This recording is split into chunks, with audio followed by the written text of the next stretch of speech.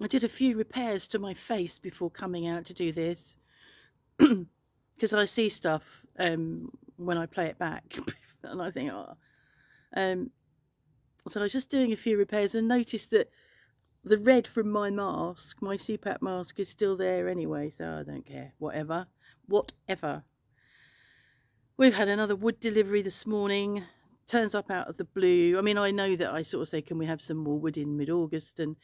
But the lorry just turns up and we're not prepared. You know, we've got furniture to move, stuff in the garden to move, and he has to come in up through the right of way, which means Mark has to take fence panels down and a post down, and Mark's not dressed and got quite grumpy. Anyway, it's been delivered.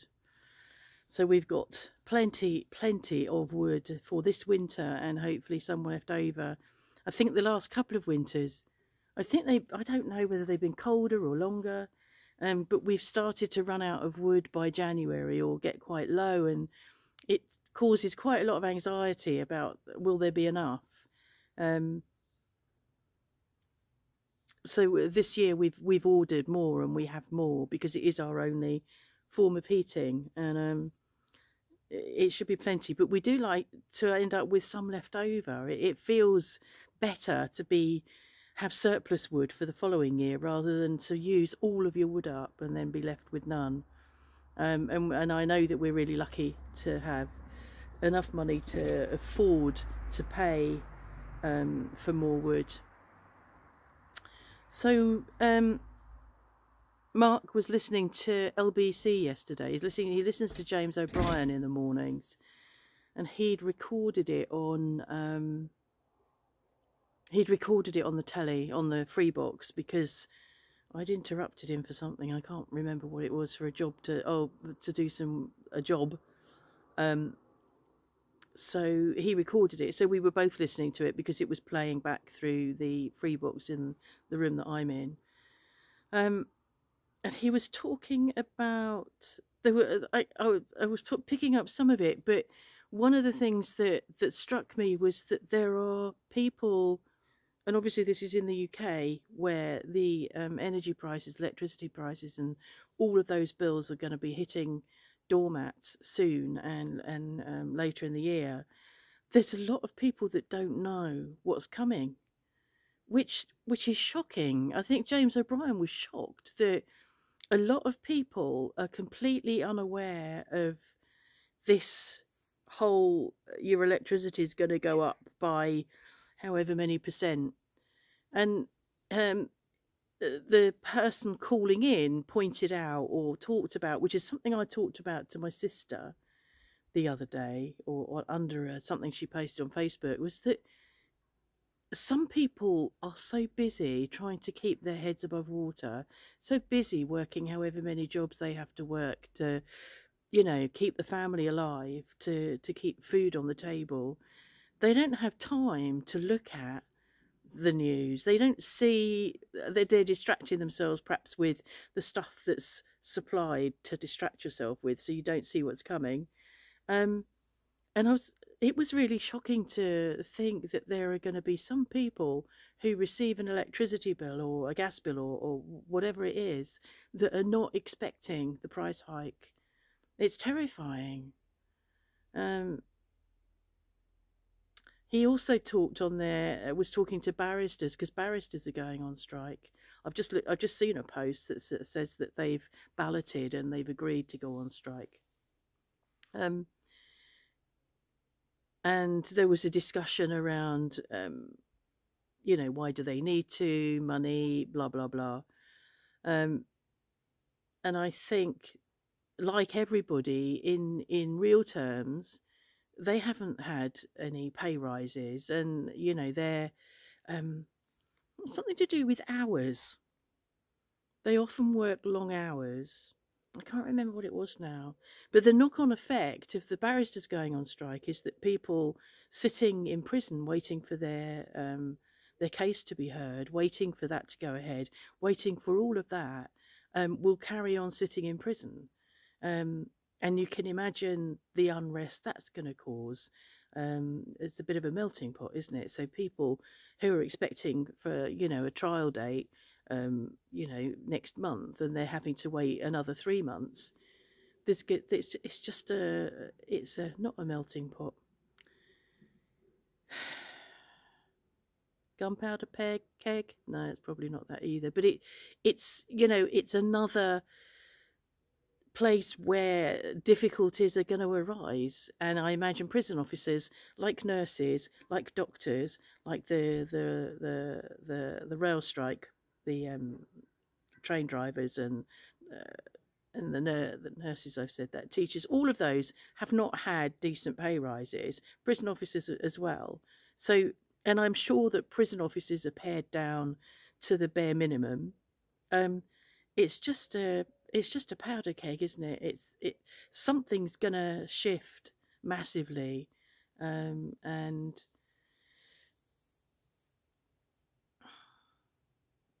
all I can do is sit here and watch in horror and know and be thankful that I'm not in it, and worry about my family that are in it. You know, I have family over there. My sister lives over there. My auntie lives over there. My son's there with his family.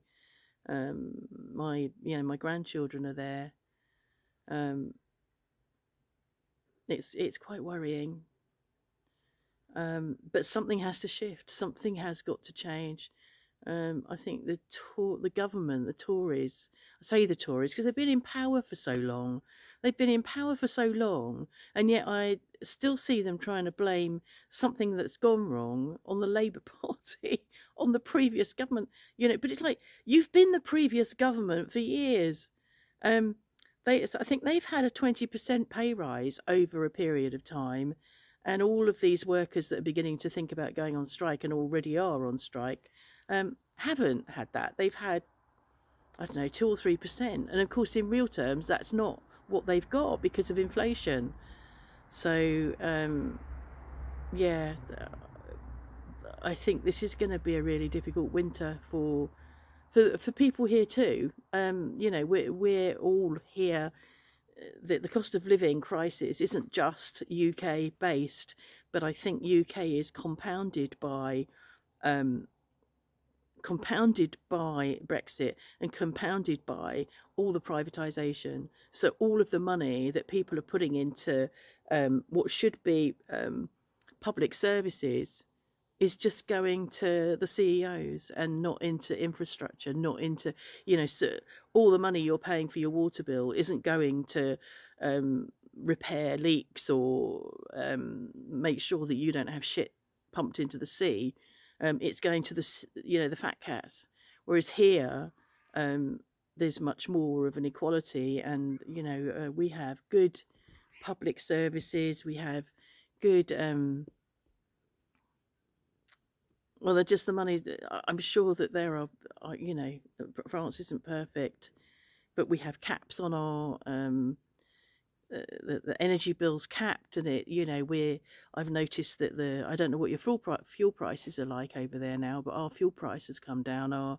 We bought diesel, and last time I looked, diesel was down to 1.80 something per litre, and it had gone up to well over. It had gone up to 210, I think, when we in July. So we're not immune from it over here, but I think that we are in a much better position. Mark and I are pretty immune anyway because we're quite comfortable, so I don't have to look at prices in the way some people do, and I realise that that's quite a privilege. That's a luxury, and I'm, you know, I appreciate it, and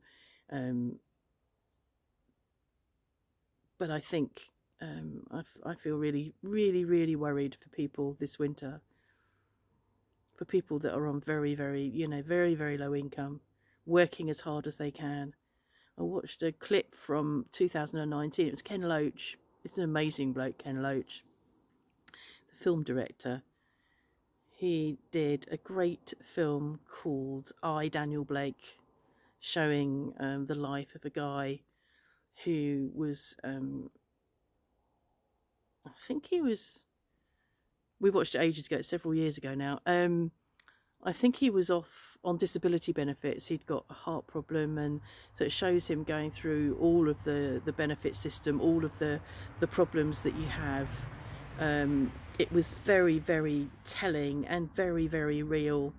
And that's what's happening now. And this was 2000. So Ken Loach was on Question Time in 2019, and he very, very clearly talked about, this is what it's about. This is what the gig economy is about. You know, people driving around in white vans on 0-hour contracts, being fined if they don't go to work, fined if they don't find a driver to replace them, and also have to pay for the hire of the van that they didn't use because they were sick, or they needed to go for a consultant appointment because they weren't well. He talked about a guy that he was using, a guy as an example who had a heart problem or was sick. Anyway, went for his appointment with the consultant, missed work, got fined, all of that, and then realised that he couldn't do any of the follow-up appointments because he couldn't afford to do any of the follow-up appointments, and ultimately several months later died, and he was 50 something. And that's what people are having to do. So it's little wonder someone like that doing that, trying to live their life, trying to make a living, isn't noticing what's going on in the news, and that they're going to end up with electricity bills that are going to just knock them for six. So I recommend you have a look at Ken Loach. I recommend you watch I, Daniel Blake. It's very real. We watched it over here at the cinema, and back then Joe's then boyfriend, who's French, sort of said to us, is that true? And we said, yeah, that's how it is, because this particular boyfriend was on unemployment benefit over here. And unemployment benefit, and it may have changed now, is lasts up to 2 years, and it's 80% of your the last salary that you were earning. So a very comfortable place to be, and not the amount of pressure that you get in the UK to go and find jobs. I don't think, it may have changed a bit. I think towards the end of his chômage it had changed, but I'm talking several years ago now, so it might be different. But I can remember when Joe was in a pushchair, and I think I was probably pregnant with Phil, and I was signing on, and was I pregnant with Phil? I couldn't have been on maternity leave at that point. Maybe it was Phil that was in the pushchair, but I was signing on, and I wasn't really, you know, I wasn't really put under pressure to be doing anything about finding work. And I knew that I could sign on because I'd paid national insurance, and I did, and got, you know, I got money. Can't imagine what it's like over there now, you know, jumping through hoops to prove that you're not dead yet. A friend of mine went for one of those assessments years ago, with a doctor to, you know, to start to carry on with her disability benefit. Really sick woman, and he just dismissed her, completely dismissed her, and she stormed out, because nobody dismisses Michelle. She stormed out of there, and she went, right, I'll go and find some fucking work. And she came and worked for me at the nursing home I was managing, in the kitchen. She did some short hours in the kitchen, and I'd be talking to her some days, and I could see she was like cyanosed, you know, blue around her lips, where she wasn't getting enough oxygen, and she wasn't well, and I'd be, you know, trying to persuade her to be less active or do less or whatever. 2 or 3 months later she was dead, but she'd been dismissed by the doctor who was doing her disability allowance assessment. So that's what it's like, and that's what people are facing, and dog help them this winter.